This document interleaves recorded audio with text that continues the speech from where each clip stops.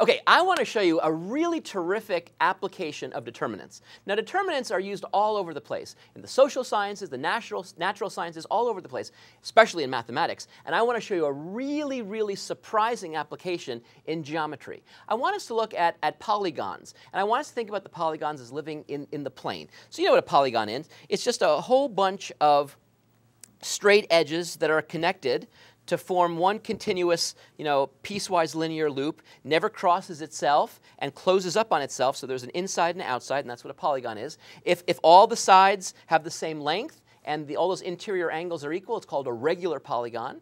And also remember that if there's like a dent like that in there, this is just a polygon, but there's no dents at all, then it's called a convex polygon. Lots of different types of polygons. But any polygon you want to think of, I want us to consider it. And one of the questions that we've always been asked throughout our life is, how do you find the area of a polygon? Now, of course, the simplest polygon we could ever imagine is a triangle. And we know how to find the area of a triangle. It's 1/2 the base times the height. So we know that. But what about more exotic ones? Now, of course, rectangles and squares we can do, but here's a real crazy one. So how do we actually go about this? Let me show you the little secret. The secret is we can just cut this up into a whole bunch of triangles. And now we reduced it to an easy question. Find the area of this triangle, area of that triangle, and that triangle, and then you're done. And you add them all up. So the question is, how do you go about doing that? Well, it turns out using determinants, we can find areas of triangles, and then by patching them together and adding them up, we can actually find a really cool formula using determinants that will give us the area of any polygon. The only thing you have to remember is, and this is a little trick, you have to make sure that when you list the vertices, the coordinates of the vertices, you have to list them, no matter where you start, you have to list them in counterclockwise order. So suppose that you have a polygon, and it has vertices given by x1, y1, x2, y2, x3, y3, and so forth, out to the last set, and they are listed in counterclockwise order, just like this. So they're going around like that. Then we can find the area of that by just doing a bunch of determinants. And here is the formula.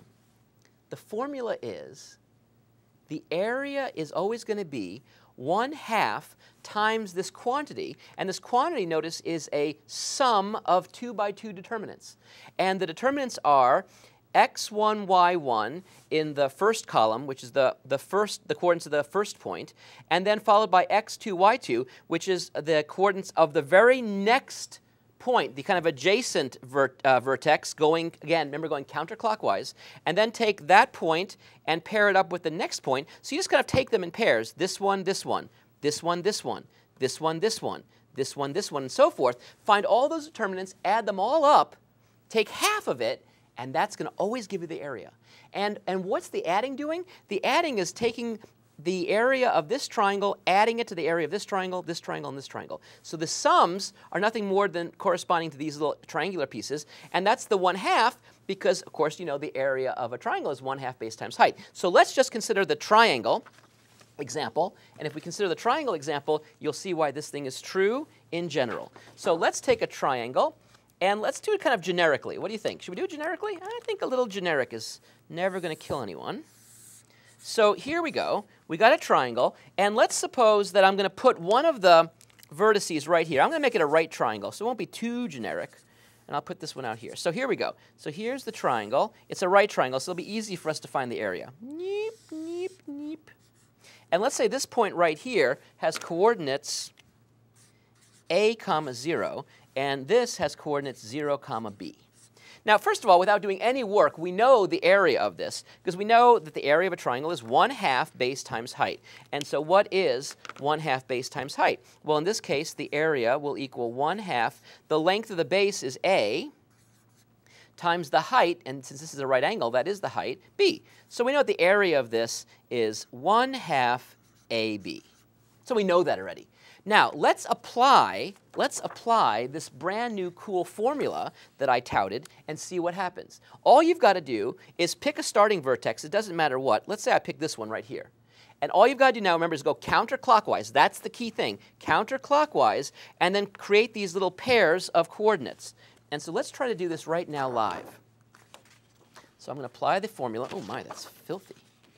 Can't do filthy math. That is not sanitary. Okay, so here we go. So if I take a look at 1/2 times the quantity, and the first determinant I will look at will be right here. The coordinates of that is 0, 0, and the coordinates of this are a, 0. Then I add to it this coordinate, a, 0, together with this coordinate, which is 0b. And then I add to it this coordinate, the determinant of this coordinate, 0b, and then the 0, 0. Now, what does that equal? Well, now we have to actually compute some determinants, but that's 2 by 2, so it's really easy. This is 0 times 0 is 0, minus 0 times a, which is 0, so that's just a 0, plus, this is a times b, which is ab, minus 0, so that's just ab, plus, and this is 0 times 0, which is 0, minus 0 times b, which is 0, and check it out. What does it collapse to? 0 plus ab plus 0 is ab, and we get 1/2 ab. And there you see the correct answer. This is the area, just like this formula predicts. And since this works for the area of one triangle, any polygon can be cut up into lots of triangles, and that's where the sum comes from, and that's why it's important to keep the things in order. And the reason why we go counterclockwise is to make sure the answer is positive. So that's the whole thing. We just derived the whole formula. Aren't you excited? So let's try an example right now live so you can see the power of this. Suppose that I want to find the area of a triangle that's given by coordinates 3, 2, 1, 1, and 2, 5. Okay, now the naive person might make a classic mistake and say, okay, great, I'll just start plugging into here. Remember, you have to make sure that these vertices are going counterclockwise. So the first thing I would do if I were me, and guess what? I am me. So the first thing I'm going to do is plot these points. So let's plot them together. So I've got 3, 2. So 1, 2, 3, 1, 2. There's a point right there. I've got 1, 1, 1 over 1 up. That's the point here. And then 1, 2, 1, 2, 3, 4, 5 way up here. And so my triangle looks like this. I've got this piece right here. I've got this piece right here. And I've got this piece right here. And you can see that it's not obvious what the height of this triangle is. We don't have right angles or anything. And so it really is not an easy area to compute. But now using this formula, it's really easy. The important thing is that we're going to have to go counterclockwise. So where should we start? It doesn't make a difference where we start. I'll start right here, and then I'm going to go to there, and then I'll go to here, and then I'm going to come back. So that's going to be the order I'm going to use.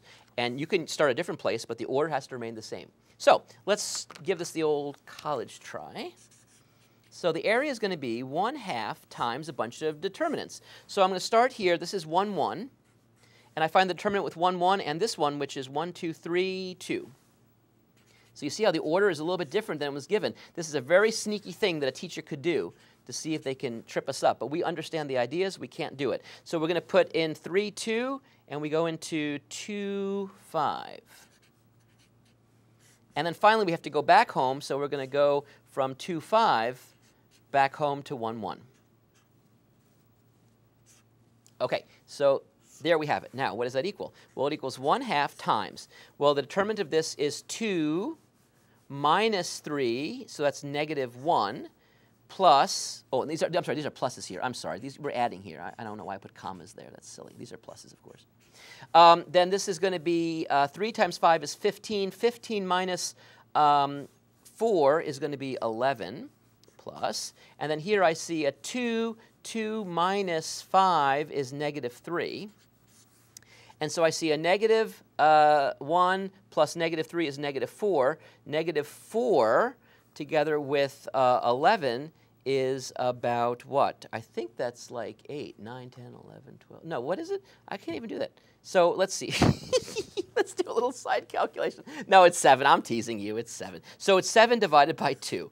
And so the area of this triangle is 7/2. And it's amazing that we did it without even worrying about, 1/2 base times height. This formula does it for us automatically. Now, I want to point out something really, really cool here. That suppose we have the answer and we didn't actually graph it. Is it possible that these 3 points actually lie on the same straight line? Let's just think about that for a second. Is it possible that 3, 2, 1, 1, and 2, 5 lie on the same line? We know the answer is no. Why? Because if they all lie on the same line, then the area of that triangle, well, first of all, it wouldn't really be a triangle. It would be what's called a degenerate triangle. It would be a triangle that kind of collapsed onto itself. It would just be a straight line. And the area of a straight line, of course, is 0. A line has length but no area. And so the fact that we got an answer, 7/2, that's not 0, tells us that these 3 points are not on the same line, or as we say in mathematics, they're not collinear. Collinear are when points all live on the exact same line. So it's interesting that another application of this cool formula is to determine if points are collinear or not. If you compute this thing and it turns out that the lines, this thing is 0, then you know that in fact they have to be collinear because there can't be a real triangle here. So let me just illustrate that with one last example and then I'll let you go. I know that you want to try these for yourself, but it's fun to do them together too. So I'm going to give you a polygon that I'm thinking of, and I'm going to tell you that they're already written in counterclockwise order, the coordinates. -4, -2, 2, 1, and then 3, 3/2. So this polygon is actually a triangle. Okay, and so now what do I want to do here? I want to compute and see if in fact these 3 points are collinear or not. And so what am I going to do? What I'm going to do is I am going to compute the area. And I already am told that they're in the appropriate order. So the area is equal to 1/2 times the quantity. Take the determinant of -4, -2 with 2, 1 plus 2, 1 with 3, 3/2 plus 3, 3/2 together with back home -4, -2. Okay, and so what do I get? What I get here is 1/2 times, this is -4, and this gives me a -4. -4 minus -4 is actually 0, plus, and here I get 2 times 3/2, that's just 3. 3 minus 3 is also 0, plus, and here I see -6, and here I see -4 times 3/2. -4 times 3/2 is actually -6, so -6 minus -6 is also 0. So check it out. This whole thing gives me 0. So the area of this triangle is 0, which actually, of course, means that it's a degenerate triangle. All these points lie on the same straight line. These 3 points are collinear. And just before I let you go, let's just actually verify that by actually just doing a quick little sketch of the graph of these things. So -4, -2. -4, -2 is right here. 2, 1, 2 over 1 up is here. And then 3 and 1.5 is right in here. Do they look collinear to you? They actually look collinear to me. And if we actually take a straight line, you can see for yourself that, in fact, they genuinely are collinear. So there's the degenerate triangle that I described, in fact. But you can see that they all really do lie on this same straight line. So they are collinear. So a great application of determinants. It allows you to find areas of any polygon you want in the plane as long as you're given the coordinates of the vertices and you use them in a counterclockwise way. Use this awesome formula, and you, my friend, are good to go. I'll see you soon.